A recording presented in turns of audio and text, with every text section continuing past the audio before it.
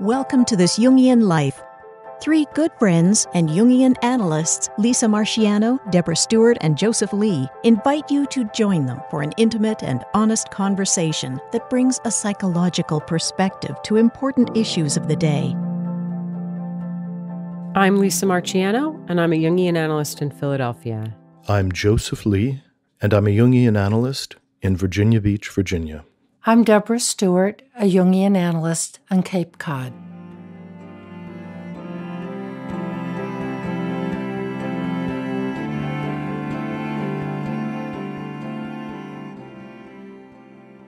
In honor of Valentine's Day, we thought we would focus on the topic of unrequited love, which was actually also a listener request. And why unrequited love on Valentine's Day? Because we're a little bit morose like that.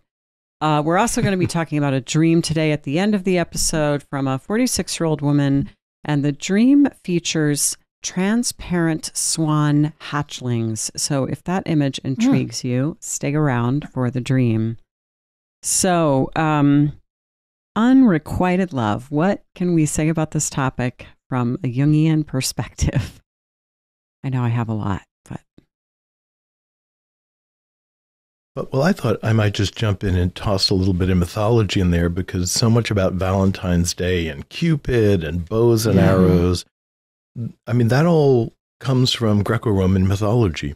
Cupid is the Roman version of Eros, and Eros is a little bit more of a rich figure. So Venus and Aries have a long-standing, very passionate love affair. They produce a number of children. One of the children is called Eros, who we associate with romantic love, and we're all familiar with that archetypal image of Eros being a little child. He draws this bow, he lets it fly, and it strikes the person in the heart, and then they fall in love, often with the next thing that they lay their eyes on, much like a little baby duck. So there's something about imprinting, I think, that's going on there. And then all kinds of hijinks ensue. So this theme also shows up in A Midsummer Night's Dream, where the fairies can make people fall in love with everybody inappropriate. But this idea that there is an archetype that activates, that makes people fall in love, that it is something that is not a purely human thing. Yes. That helps us lean a bit into the Jungian idea of the unconscious and the activation of really deep ancient patterns. Yeah. And so, Joseph, do you want to talk a little bit about, sort of the Roman version of Eros and the mythology around that?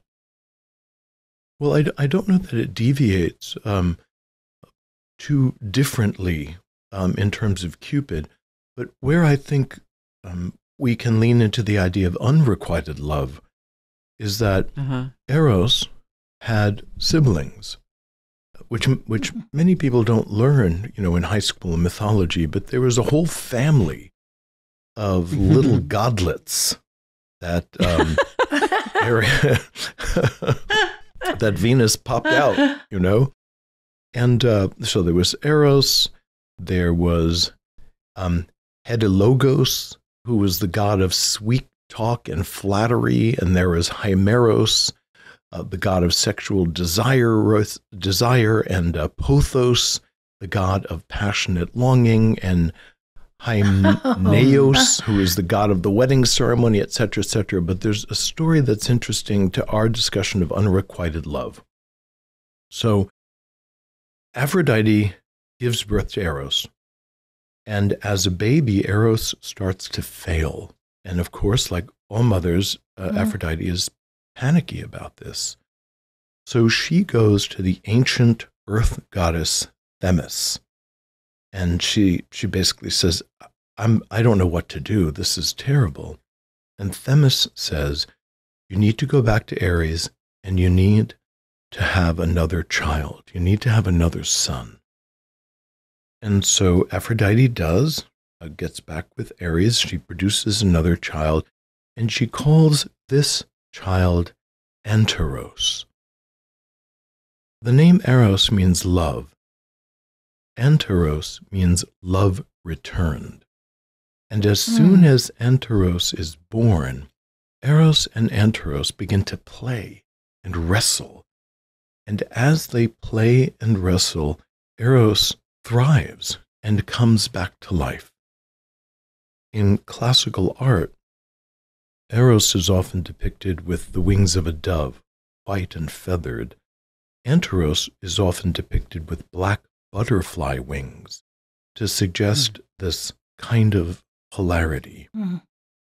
The other darker side of Anteros, or love returned, based on just the few fragments classicists have shared with us, is that Anteros was also the god who punished those who did not respect or return love.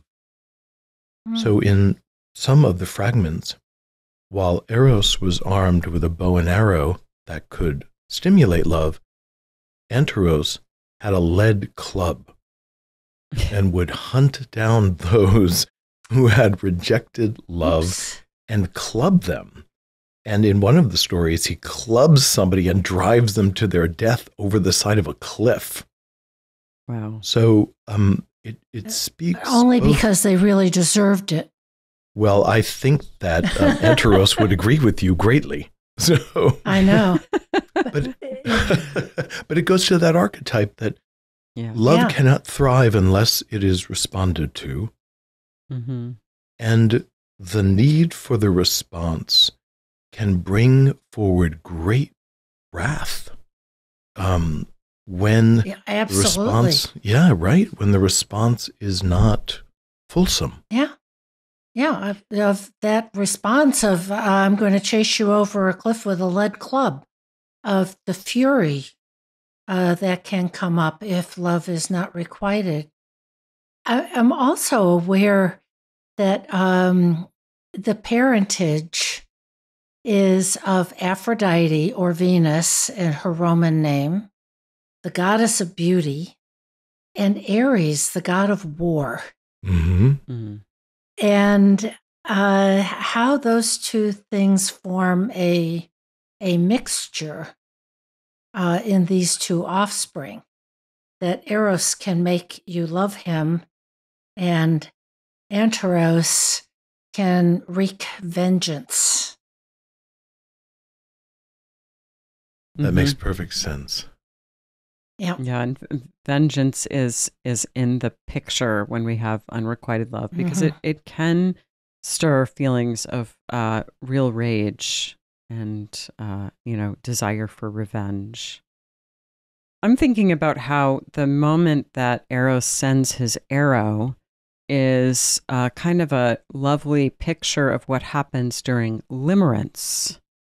And limerence is this state that psychologists have identified, named, and studied. And it really is, it's a kind of biochemically mediated state that we can get into. And it is like we're a little crazy when we're in limerence. It is delicious, but very much like you were saying, Joseph, in Midsummer Night Dream, when Titania falls in love with Bottom, I think, is, if I recall.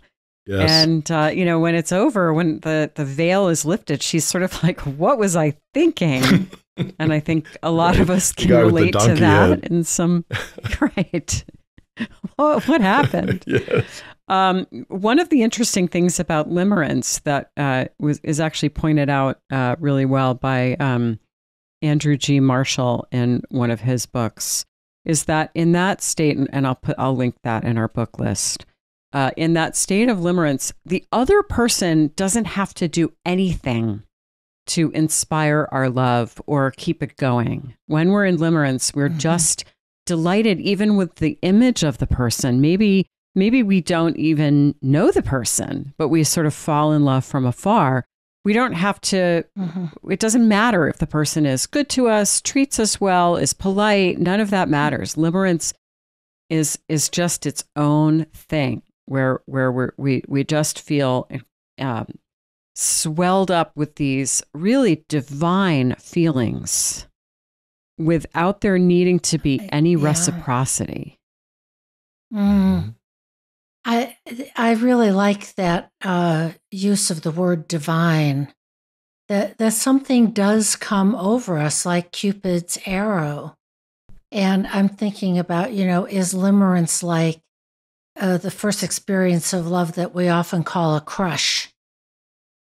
And even a crush on somebody very far afield, like a movie star or a sports star, that you're not going to have any hope or prayer of meeting, but it gives a young person the experience in a very safe way of adoration, of this is what it feels like to love, and to have posters of that person on my dormitory wall or something like that, of that I can safely experience these feelings. But I'm also wondering, are we talking about love as romantic love? Or could it be love among friends or, other kinds of relationships? Yeah, I mean, I think there can be unrequited feelings that are not romantic. Yeah. Sure. Yeah. And you can have a crush Yeah. that's not romantic too, can't you? Mm-hmm. Well, I think that the Greek philosophers and Nicomachean ethics and Plato, they were talking about the virtue of love and some of the greatest goodnesses and virtues. And this idea of filial love, this love of one's fellow, the love of friendship, and often defining it as being aligned with the greatest good for the greatest number of people, or at least the greatest good for the friend. And to have that with a full heart, to want what is the greatest good for the friend, is very much a kind of love. And you're right that one can hold that for a friend and discover that goodwill is not being returned. That the other does not wish us the greatest good.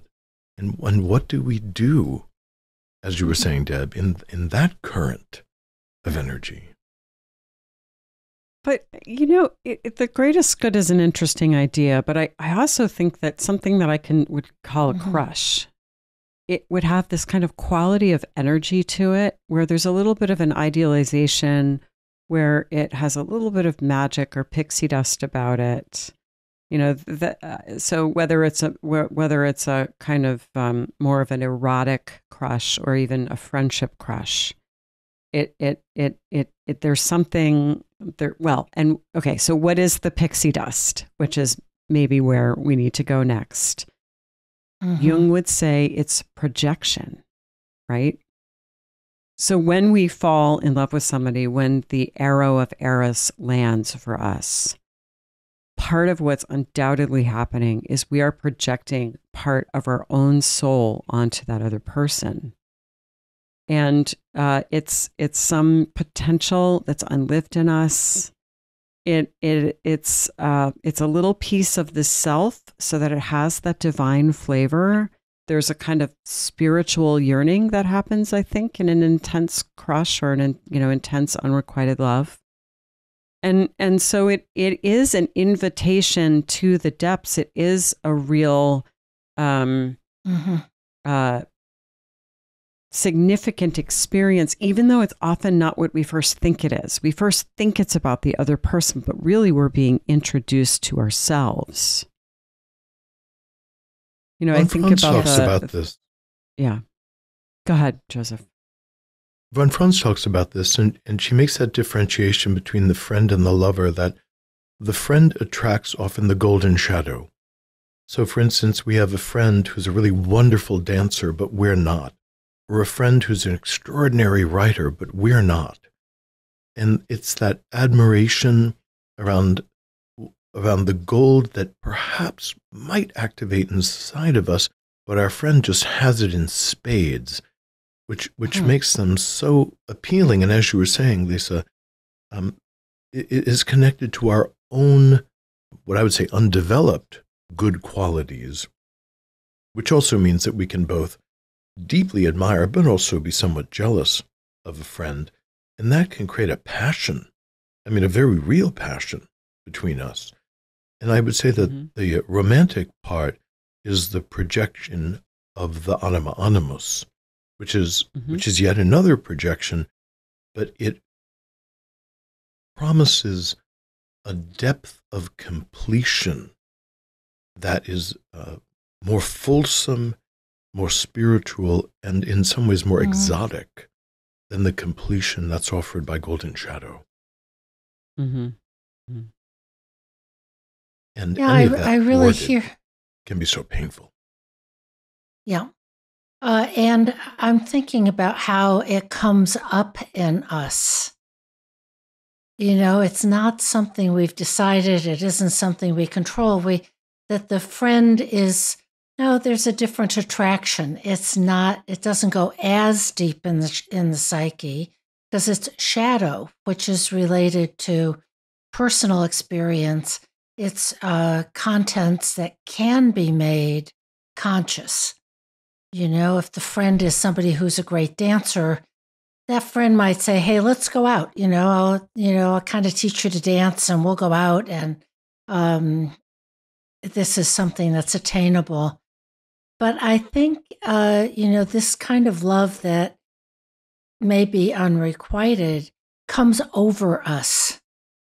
It's not something we have desired or control. It is all of a sudden that potential just arises in us for an adoration of whoever the love object is, even if the love object is a sports star or a film star or something like that, that we don't control it. And it's the yearning for, my question is always, what are the qualities? Why that person? What is it about him or her rather than somebody else, especially if it's somebody like a film star? Why John Wayne? Why Sean Connery? Why Brad Pitt? Why Bruce Willis? What are all those? I noticed your cheeks flushed types when you said Brad Pitt. I want to hear more about you and Brad Pitt, Deb. No, because I can feel there's something going on with you and Brad. Yeah. No, it's I have a secret place in me for James Stewart and all those roles that he played. The guy that's really sweet but is a manly man, but doesn't have to strut his stuff. So we're not going to draw any conclusions about your choice of husband and last name from that, are we? Exactly. That's right. Some pillow talk with you and Jimmy Stewart, man. I know. I've always wondered a little bit. And then there's a bad boy or two. But it's interesting. It's interesting to sit back and say, what is it really? Because as you're saying, Lisa, it's projection. It's not usually a real relationship because it is unrequited.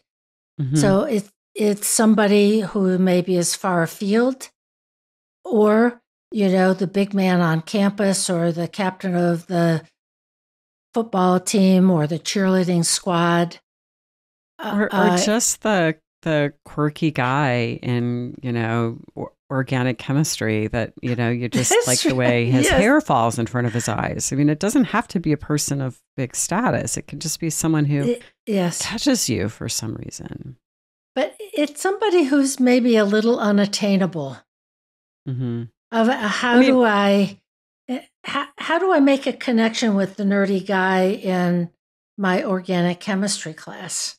Just a quick reminder, as I usually do, listeners, that it would be great if you could like us and subscribe on whatever platform you listen to us on. Leave a review. These things really help the podcast. If you'd like to sign up to get bonus content every week, you can become a patron. Just go to our website, thisjungianlife.com, click on podcast, and you'll find a link to our Patreon page there. And as well, consider signing up for Dream School. Dream School is our 12-month online platform where we teach you how to work with your dreams. And finally, just to plug that my book, The Vital Spark, is now out. It has been published, and I'd love it if you would check it out.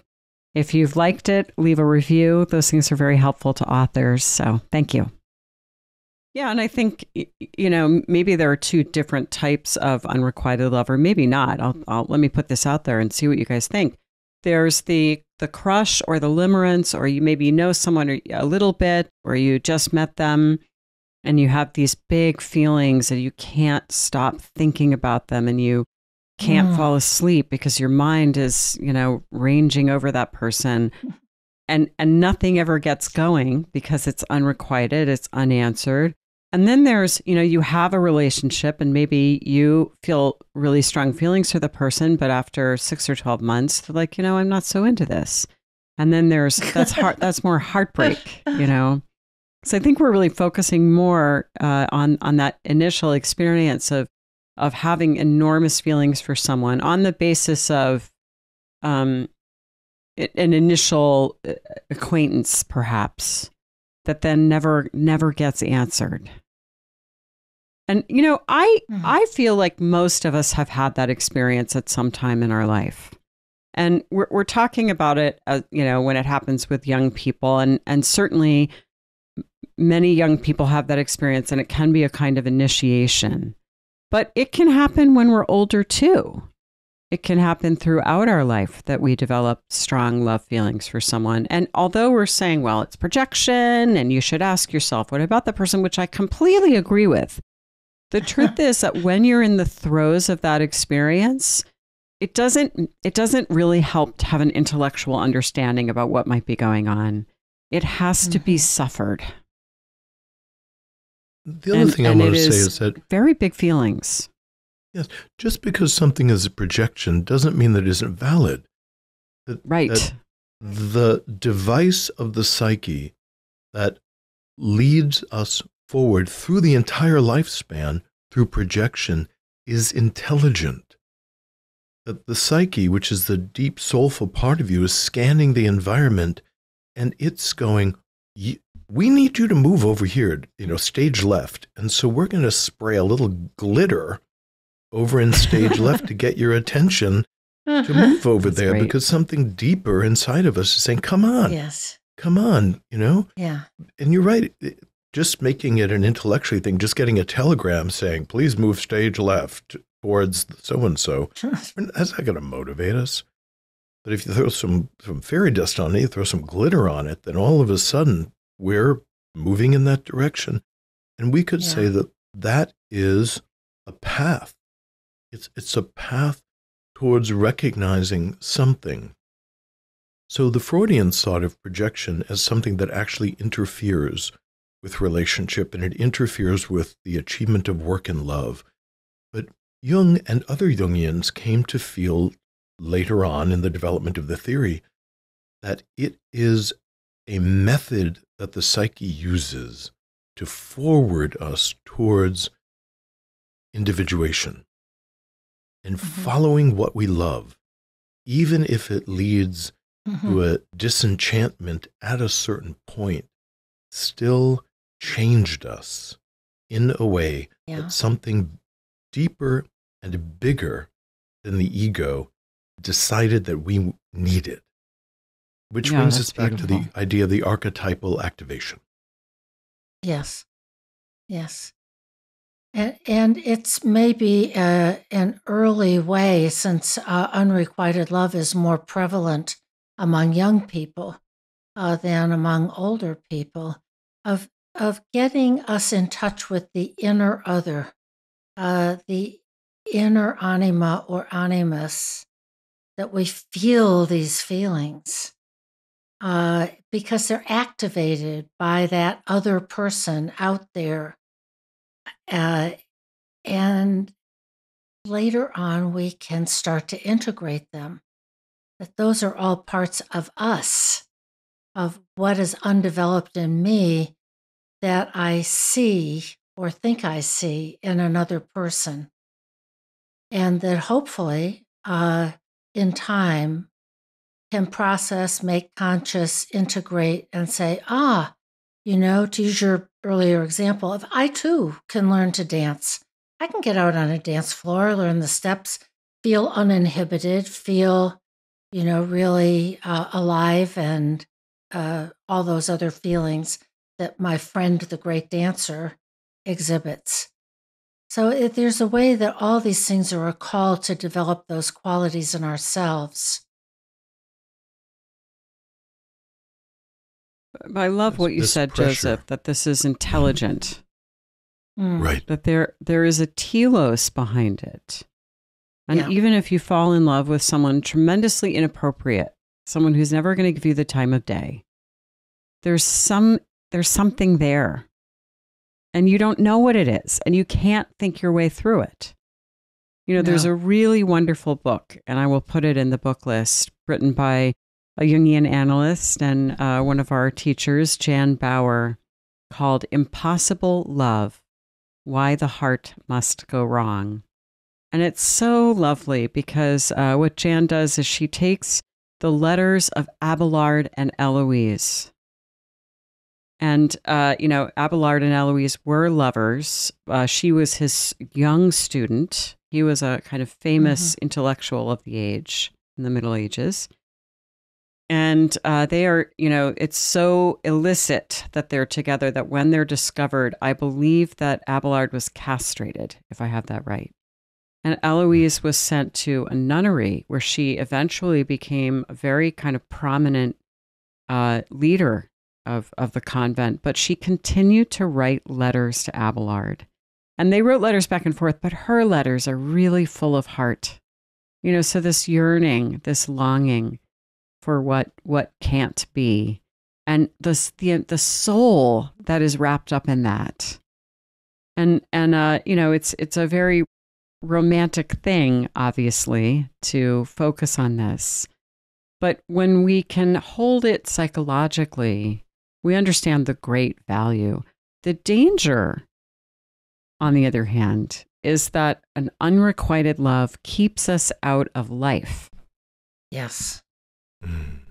Yes.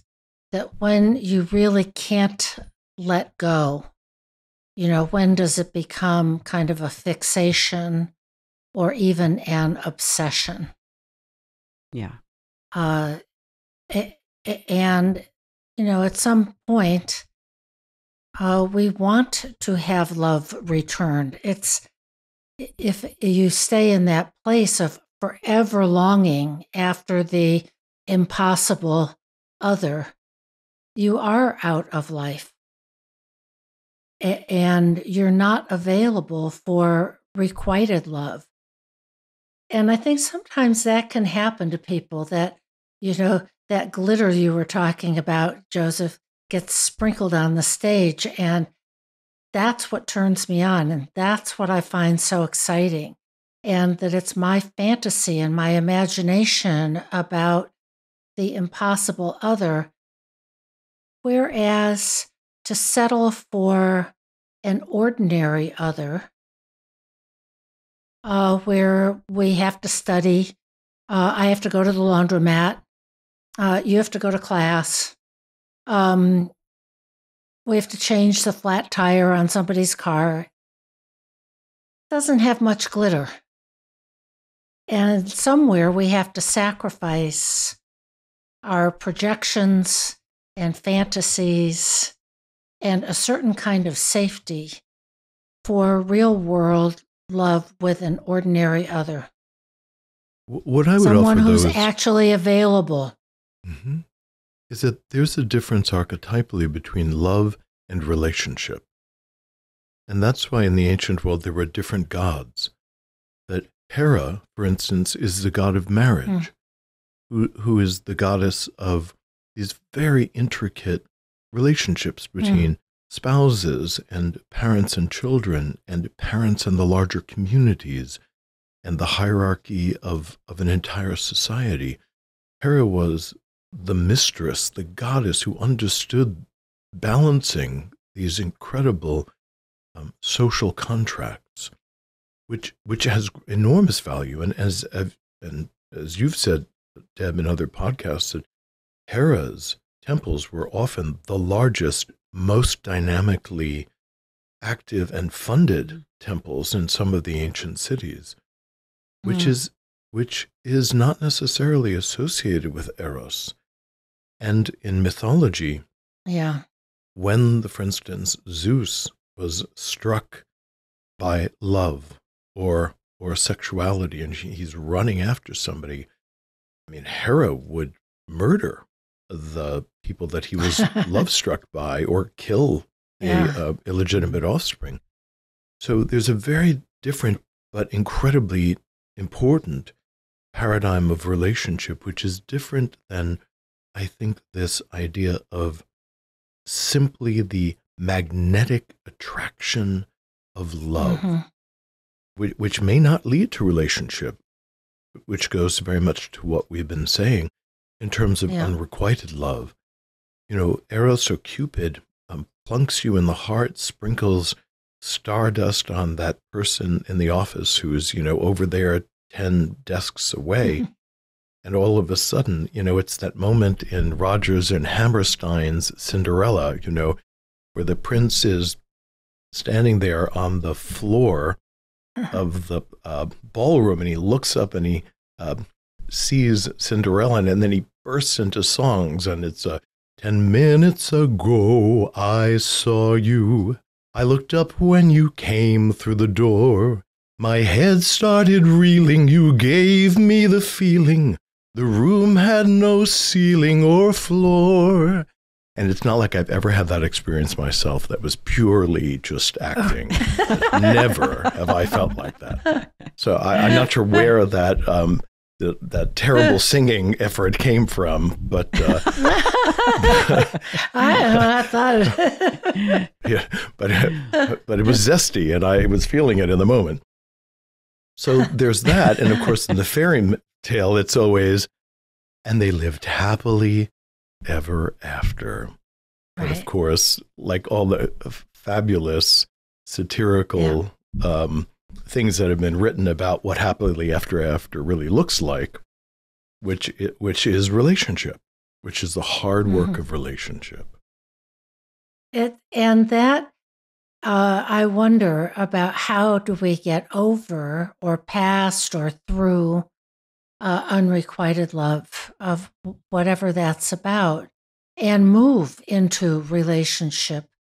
Because if we stay in that place, the long-suffering person who works for somebody who secretly harbors a love and, stays there, never declares the love, it's going to keep that person out of the possibility of a real relationship.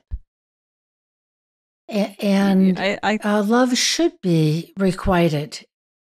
Yeah. Yeah. First of all, I want to read something about the ghostly lover from Linda Leonard's book, On the Way to the Wedding, which, if you've been a long time listener to the podcast, you know how important this book is to me. And I'll put it in our book list. But I want to address this issue that you're emphasizing here, Deb. Let me start with this. She says, the ghostly lover can be a powerful obstacle on the way to the wedding. This idealized image of an imaginary lover, with its haunting hints of the divine, has a fascination which can make mere mortal lovers seem dull and ordinary. The ghostly lover is a figure in the psyche, a part of the psychic reality of all men and women, the one who promises us divinity, an experience of infinity, of magical union with the sublime. As such, the ghostly lover can lead us toward our inner creativity and spirituality and bless our outer wedding relationships. But until this figure can be understood and experienced as part of ourselves, it can keep us in the realm of impossible possibility. So it is a both and, because there is a value to this experience. And I will say that I have had some very profound unrequited love experiences throughout my life, and they've deepened me And there was no way that I could say, come on, Lisa, get over it. I had to just live that experience to the fullest. And like I said before, to suffer it. And there was suffering. And it was quite painful. And yet it was also transformative. So you don't want to take the pixie dust off too soon. However, on the other side, I have also worked with people who were stuck in longing for that which could not be, who found it difficult to move forward in life in a number of ways. So it is once again, as so many things in the psyche, a question of the both and, of holding the tension, of letting psyche lead, I think, rather than intellect. Yeah. And perhaps being able to do the grieving of letting go of that which cannot be. That what do we do when we can't have the thing we really, truly, truly desire? How do we move through this? And I agree with you, Lisa, that it's a both and, that the love experience puts us in touch with parts of ourselves that we can't experience any other way. That's right. And it's glorious and it's beautiful and it's painful and it's a whole host of things. And I think the hope is that we will move through it and move towards something that we can have. I have had a mentor, very wise woman, a real minimalist, and she would say, "Want what you can have." So, okay, but maybe Deb, I longing is divine. It is divine, and then we have to come back down to earth. Yeah. I remember, in high school, my senior year of high school, we had to read King Lear, and our teacher was Mrs. Marshall, and she was great. And so she said, "Well, what did you think?"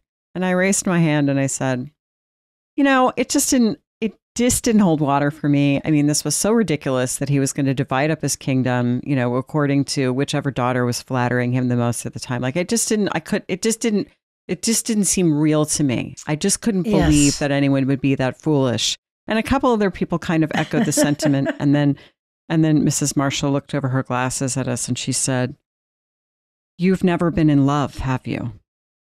And the story made no sense to me. And it was such an interesting response that she had, because, King Lear, it's not a love story, King Lear. It's not actually about love. But it is about something, it is about being shaken to your core and doing something that doesn't make sense. Well, wouldn't you know it, some months later, I had my first unrequited love experience. I fell in love for the first time. And you know what I did in the throes of my suffering? I reread King Lear. And it made more sense. Yeah. So thank you, Mrs. Marshall. That is such a great illustration that we have to live these things. We have to feel those feelings, because it goes way below whatever our frontal cortex can think its way through. That's right. And it's like you had that experience of, oh, now I get it. Yeah. Now I understand what it's like to be gripped by something that completely bypasses sensibility and reason and common sense. Now I get it. So when we have this energy is released in us, which is archetypal, it's transpersonal, it can then activate so many different things. As we were saying, it can trap us and imprison us, which goes to the myth of Tantalus, who was punished by the gods to be trapped without food or water with like this group of grapes right above the head and constantly up, yearning and yearning and yearning, tantalized by the thing that can never be given. So sometimes we can be trapped like Tantalus in the wanting of something. Sometimes the longing can then be sublimated, and then it becomes a way of life. I'm going to quickly read a poem that I love and I've read before. It's called Love Dogs by Rumi, and it's translated by Coleman Barks, which is a sublimation, right? So here's the poem. Okay, go for it. One night a man was crying, Allah, Allah. His lips grew sweet with the praising, until a cynic said, so, I've heard you calling out, but have you ever gotten any response? The man had no answer for that. He quit praying and fell into a confused sleep. He dreamed he saw Kidir, the guide of souls, in a thick green foliage. Why did you stop praising? Because I never heard anything back. This longing you express is the return message. The grief you cry out from draws you toward union. Your pure sadness that wants help is the secret cup. Listen to the moan of a dog for its master. That whining is the connection. There are love dogs no one knows the names of. Give your life to be one of them. So there are times when like learning how to long, learning how to long can be directed in any number of different ways. And in this transcendental fashion, in this sublimation to a higher place, it can harness a life of creative yearning. But I take the meaning that if it stays horizontal and it doesn't become vertical, that then it can trap us in the Tantalus horror. And then sometimes our longing, our love, our adoration does spark a response in the object of our love. And there can be a kindling in the other person who may not have noticed us, or perhaps knew us for 25 years in some other friendly context. And all of a sudden, this kind of flint and steel pops over across the office, those 10 desks, and the other person suddenly feels heat that is unprecedented. And perhaps with a little bit of tinder and a little bit of fanning the flames, a response, an Anteros awakening, which is an archetype, might occur in the other person. And then the wrestling of the love might create a strength in both parties. Maybe. So are you saying there's hope for me and Ryan Gosling yet? Yes. Absolutely. I'm going to look at my crystal ball right now and I see it. And I'm sure you have one. I do. I actually have a turban as well, which I'll wear in one of the episodes. Like Johnny Carson. Yeah. What I'm thinking about, though, is the blessing of being able to experience our own loving. Whether it's an impossible love, not that yours is, Lisa, but whether it's an impossible love or not, that we get in touch with allowing ourselves to long, to yearn, and to give ourselves over to unrestrained love. And then, what use do we make of it? Are we like Eloise, where we can make a life in a convent, love our fellow community members, write beautiful letters to Abelard Mm-hmm. And grow from it? Or does it become kind of self-sabotaging or a martyrdom or just obsessive and fixated? Of how Mm-hmm. are we going to use this? Yeah. And that hopefully it teaches us how to love and to put that out there in ways that can be fulfilling and in the spirit of our own individuation.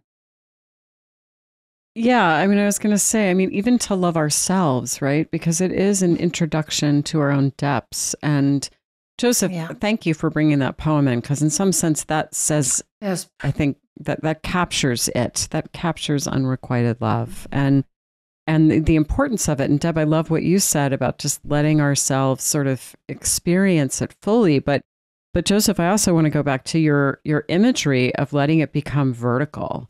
And I think that's where a symbolic understanding, a Jungian understanding, is so helpful, because we get out of the concrete, we can let it reverberate, we can let it sing, we can let it be symbolic, we can, read, Pushkin's Eugene Onegin and cry our eyes out. We can think of myths and fairy tales in which there's unrequited love, and we can feel ourselves part of this grand story, and we can let it echo in the cathedral of our psyche, this feeling of longing, and really feel it fully, and know that it is putting us in touch both with something that is transpersonal and in our own depths, our own kind of instinctual depths, and that it's moving something in us, even though we don't exactly know what it is. And in that way, an unrequited love becomes an encounter with something that results in a defeat for the ego. So we have to say, I want something so badly, and I have to accept that I'm not going to get it. But just like Rumi's poem, that doesn't negate the importance of my wanting it.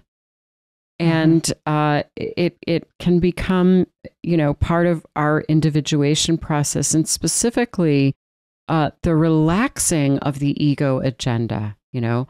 It's very painful to be denied something that you so badly want, but you have to say, ego, it's just not to be.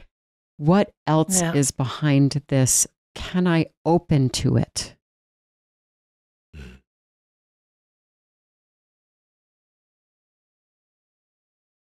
That openness is essential. I like that a lot, of how can it be an opening? And that takes me back to what you were saying, Joseph, about the vertical versus the horizontal. That if it remains on the horizontal axis, which is interpersonal, human to human, then it's easy to get stuck there, whereas the vertical axis is what's between me and me? What's the part that I can open to in myself through this, through the relational fantasy, even if that's what it is, the rejection, the longing, the yearning. How does this open me to me? Versus I'm still stuck on being able to have my love for this person reciprocated by that person.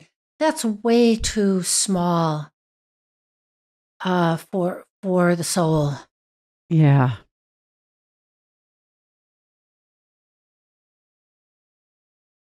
I do take your meaning, Deb, that when we find ourselves in an unreciprocated love for a great amount of time, not that we shouldn't still welcome all of the great colorful moments that the psyche gives us, and we should, but when we become unwell with longing,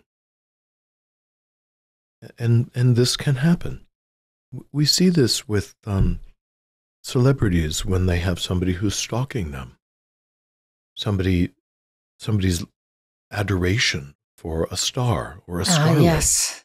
And there is limerence and all kinds of fantasy and idealization, and so much wanting, and perhaps letters and gifts and focus.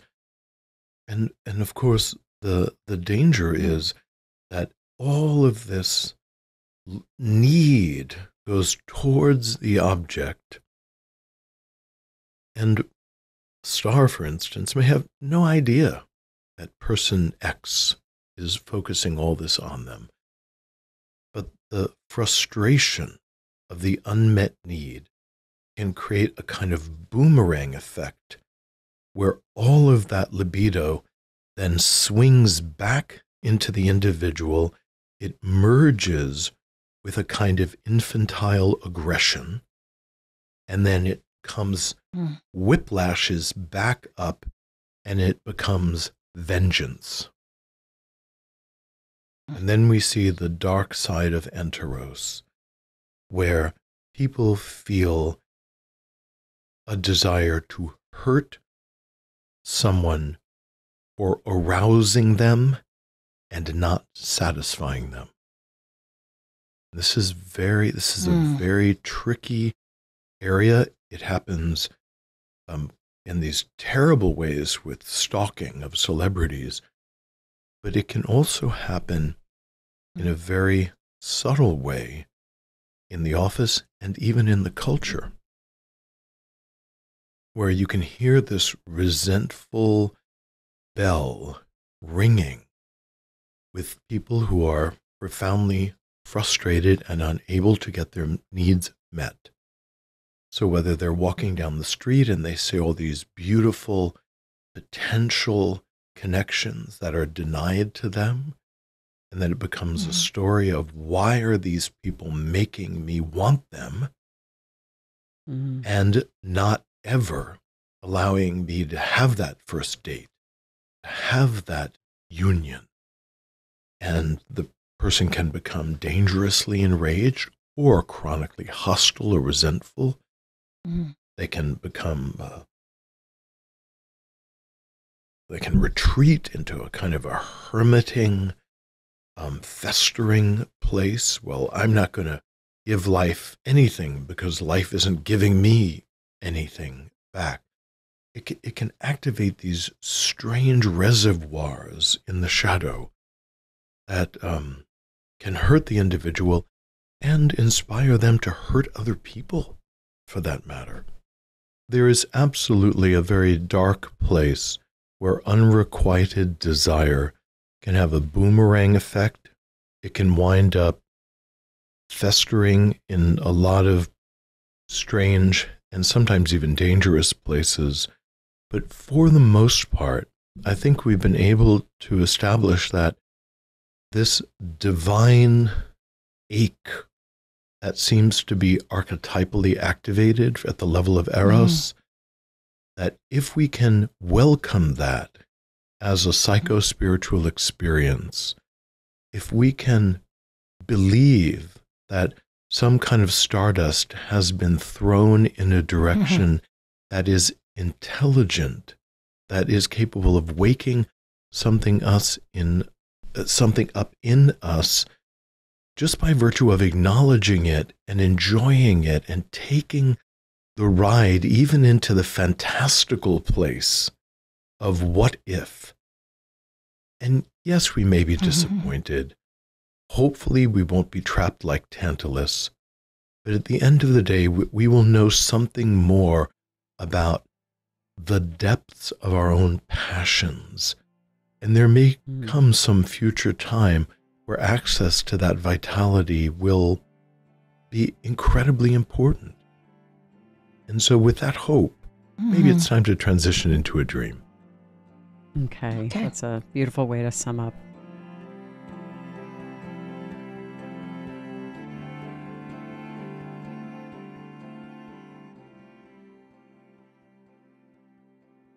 So today's dream comes from a 46-year-old woman who works in the environmental field, and she named it Transparent Swan Hatchlings and Bloody Nose. And here's the dream.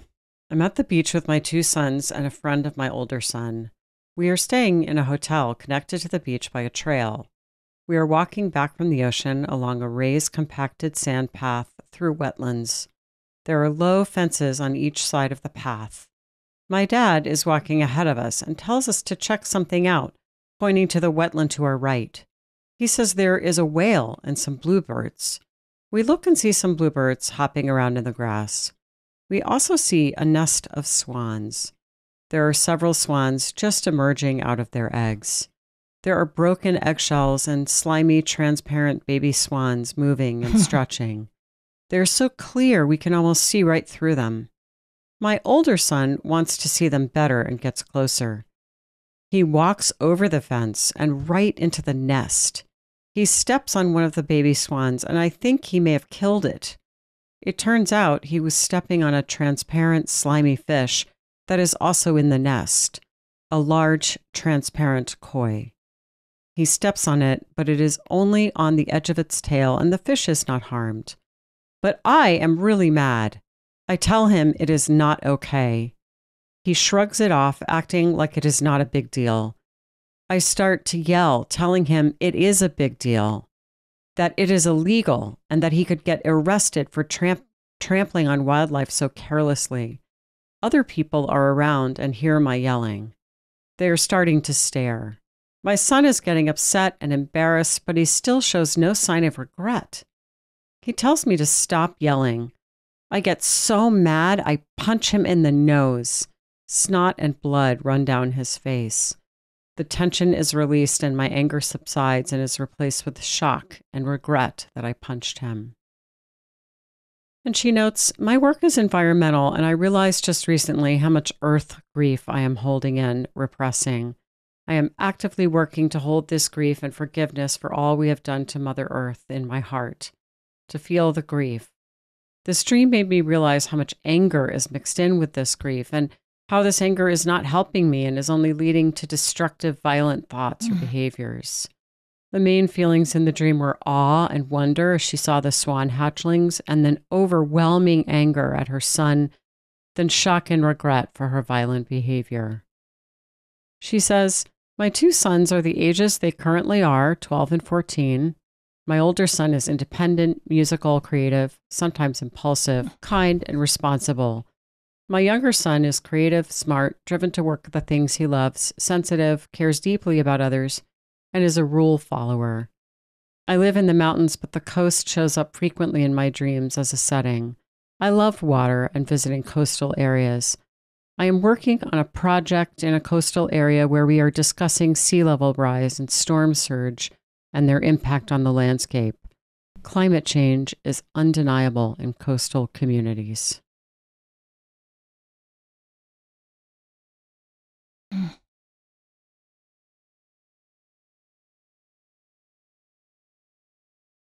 Well, I'm going to jump right in. Okay. Go for it. To me, this is a dream about compensation. And the reason I say that is that when the ego has a particularly one-sided conscious orientation, which let's say is the preciousness of all natural life, the preciousness of wildlife, of nesting areas, that at the moment where that level of intense position constellates, its opposite also constellates somewhere in the unconscious, which is the indifferent, cavalier, childlike, awkward, and clumsy relationship to those exact same values. So what we see in the dream is this confluence of the opposites. That is, the dream ego is full of wonder and protective, even rage about the sanctity of nature, that there is also, an unconscious teenage figure inside of her that is just out of curiosity, trampling, walking in, manhandling, sticking fingers in things, moving them around, maybe accidentally crushing, a baby swan, with a kind of perhaps naive, enthusiastic clumsiness, and that both of those qualities are inside of her, and that right now it's very difficult for her to embrace that young, unskilled, clumsy part of herself, that she wants to subdue it, punch it in the nose, be aggressive towards her own unskilled handling. And the good news is that the two parts of her meet in the dream. Yes, the dream ego acts out, but there is the beginning of a reconciliation inasmuch as she realizes that she is mistreating some part of her own psyche that requires a very different response, and that dominating rage is not adequate for her to understand that she is both the protector of the natural environment and also equally as clumsy and injurious as the average person marauding through the natural world. Mm-hmm. And now I shall step aside after having put all that out with so much confidence. Yeah. So. No, there's something there. There's something I'm reaching for that I don't think I'm going to be able to get my hands all the way around it. But the sun does not injure. First of all, in the end, nothing, maybe it's just slightly injured, but he doesn't wind up killing anything. And as you point out, Joseph, it's not done in any, out of any malice. It's actually done in a kind of enthusiastic enjoyment of this phenomenon.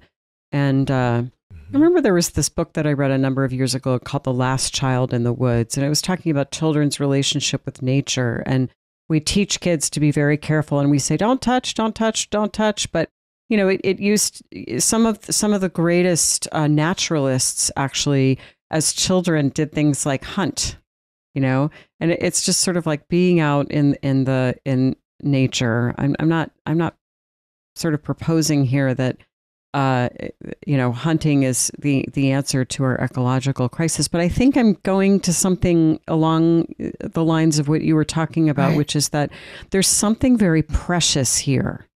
It's fenced off. It can only be enjoyed from this narrow path. And if we think about that, even taking it out of the context of the environment and just say, what about our relationship to instinctual life in general, our own instinctual life? Where is that so fenced off that it can only be enjoyed from a distance? And could we imagine that the spirit of this 14-year-old, let me take a closer look, that's actually the medicinal attitude that one would want to take? That the ego might, there's some kind of rigidity I'm sensing in the ego. I also want to say, just throwing this out there, we don't know a lot about, who her sons are and what their relationship is like right now. This is one of those dreams where if I had the dreamer here, I would explore whether there might be an objective aspect to this dream. Is it saying something about her actual relationship with her actual son? Is there something about the dynamic between them in the dream that is commenting on a real life waking dynamic as well? And I just don't know because I don't have enough information. Sure. You know what I noted at the beginning of the dream is that we have the dream ego, who is a woman, her two sons, a friend of one of her sons, and her dad. So there are actually 5 people here, 4 of whom, I assume the friend of the son is another boy, but I think that's a reasonable, at least a path to go down here. And what might be playing out, we call nature Mother Nature, and there's a nest of hatchlings. There's a lot of this new birth, tenderness, mothering, nurturing, as opposed to what the dream ego sees as this recklessness by the 14-year-old. He's just curious. So he just pops himself over the fence and isn't especially attentive. And I'm thinking I think you've gotten to it, Joseph, with the idea of the compensatory function of the psyche. And Jung says that is the key component in every dream. That something about the dream, like balancing a seesaw, will take something that is too much in one direction and present the other. And that maybe there is something in this male energy, the three boys and a father, that it also serves a purpose. Turns out it's not a baby swan. It's a fish. The fish isn't hurt.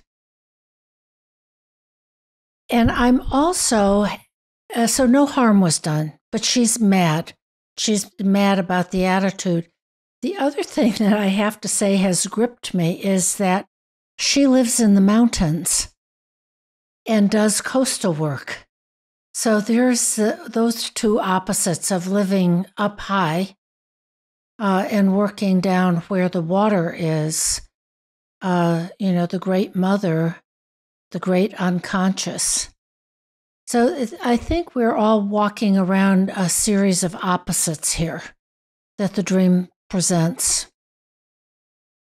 And that at the end she feels bad about having been herself attacking, which is what she accuses her son of doing.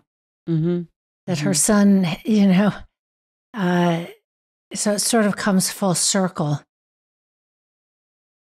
I'm curious about what the dad is doing there. I'm sorry we don't have any associations to him. That would be interesting. And, you're right, Deb. I mean, what the son does is transgressive. And that Yes. which is, in order to individuate, we usually have to transgress. I'm also really curious about the whale in the wetlands. And I'm noticing, which of course is an entirely inappropriate place for a whale. And I'm noticing that there seems to be an echoing of that theme with the fish in the nest, which presumably is still alive because she's worried about it being injured. Mm-hmm. So there are these new contents. The what do they call baby swans? Cygnets? Is that what they call them? These little baby swans and the fish that they're transparent. They're so vulnerable, fragile. Yeah. But it's this kind of new and a little bit gross. It's kind of slimy and bloody, both of them, or at least slimy. And it's a little gross, but it's miraculous, and it's life. And the sun just kind of instinctively moves toward it. So yeah, but somehow there's a whale in the wrong place. A whale does not. And a fish in the wrong place. And a fish in the wrong place. Mm-hmm.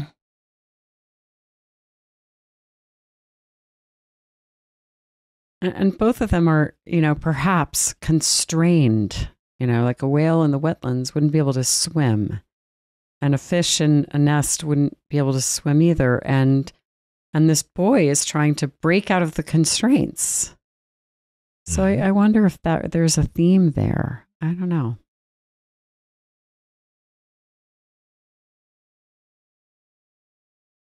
I mean, I think it's There's interesting. So many. Yeah, go ahead, Deb. I'm just going to the last part of the dream of all these feelings that come up. She says, "I am really mad. The fish is not harmed. She's mad." She tells her son it's not okay. He shrugs it off, so he's disdainful. Then she starts yelling at him. Then she's embarrassed because other people are nearby and hear her yelling. They start to stare. Her son gets upset and embarrassed. She gets so mad she punches him in the nose, and then the tension is released. Mm-hmm. And my anger subsides and is replaced with shock and regret that I punched him. I am still puzzling over all these feelings of the tenderness of our dream ego toward the wetlands and bluebirds and the whale and the little swans, and everything is very, very precious. Juxtaposed with the anger toward her son. Knock you in the nose. And it goes to the interpersonal realm instead of the natural realm. And that it's maybe somehow the dream ego is loving nature in its tenderness and all these wonderful images of whales and so on.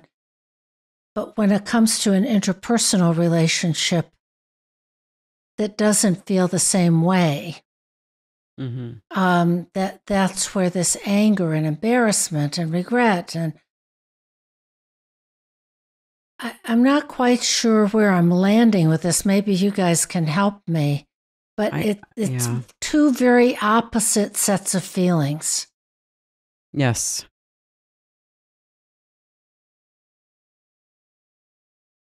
I also think it's an interesting task to hold a dream like this, because I hear the dreamer's great sorrow for what we're doing to the planet, and it's hard to know, like where that is in the dream. And I think maybe to your point, Deb, although I very much agree with this dreamer that there's this unbelievably tragic thing that we're just doing to the planet every day. I mean, it's difficult. It's too big to take in. Way too big. I wonder if there's something about being with that sadness, that the shadow side of being so aware of that is something like a power drive or self-righteousness or something. Mm-hmm. And maybe that goes to your point, Deb, about the this kind of very unlikely feeling that arises that she's going to punch her kid in the nose. It must be hard. Yeah. To work. I find that really moving, how you devote your life, your professional life, education, to a love for the planet, for nature, and it is unrequited, which is what we just finished talking about. That environmental damage continues. There are, all the things we all know about, from flooding to fires. And I wonder if it is really hard to hold going to work every day. Yeah. To preserve, to do your small part of preserving a natural balance, and have the feeling that despite all that she and others do, it feels like the sun who just shrugs it off and acts like it's not a big deal.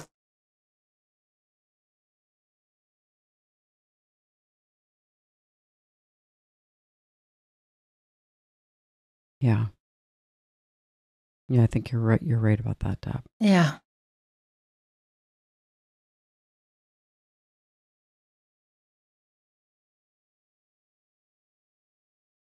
Putting all of this on a kind of inner theater in my mind, and just wondering, what's happening between the characters. There's also that the sun represents a certain pleasure in defiance. That I think there is also a tension in the psyche of the dreamer that has to do with obedience versus disobedience. which I think, of course, is played out in the home. You have a teenage child who is individuating from the mother, is getting out of the nest, is not respecting the nest, and is dismissing the world of the nest and the world of the mother, which goes a bit to what you were saying, Lisa, about the possibility that this has something to do with just the development of her relationship with her son. Robert Bly gives this interesting story towards the end of Iron John. I think it's in Iron John. It may have been one of his lectures where he's talking about the tension between the mother and the teenage son. And in one of these stories that parents had divorced, mom is raising the teenage boy, and they're in the kitchen. She comes in and she just walks behind her son and just puts her arms around him and gives him a hug. And the boy has this explosive, shocking reaction where he kind of throws his arms open and kind of catapults her back onto her rear end on the floor of the kitchen. And they both turn and look at each other in shock. And the next day she calls her ex-husband and says, I think it's time for him to move in with you. That there also is this archetypal activation where if the son is not helped to leave the world of the mother, that this other kind of energy will start stomping around, both in terms of the son stomping around in the nest because he needs to get out of the nest, but also something about the mama bear, running the cub up the pine tree with her growls as she walks off and leaves them to fend for themselves, kind of the bloody nosing, so to speak, of the cub. Yeah. So part of this is the rupture around the nest, that she might learn something from it. It's like, I think my son probably should be disregarding the rules of the nest right now, because that's going to prepare him to leave the nest. Yeah, that's really interesting, Joseph. Yeah. This is a really complex dream. There are so many facets to it, so many areas of relevance, and we'll have to leave it to our dreamer, and thank you very much for sending the dream, but we leave it to you to parse out what resonates for you at this time. You've been listening to This Jungian Life. From our website, thisjungianlife.com, you can follow us on Twitter, like us on Facebook, help us produce future episodes by funding us through Patreon, and submit your dreams for possible interpretation on another episode. We'd like to thank our listener who shared a dream for today's show and hope you'll let us know what topics you'd enjoy hearing more about. Until next time, keep living this Jungian life.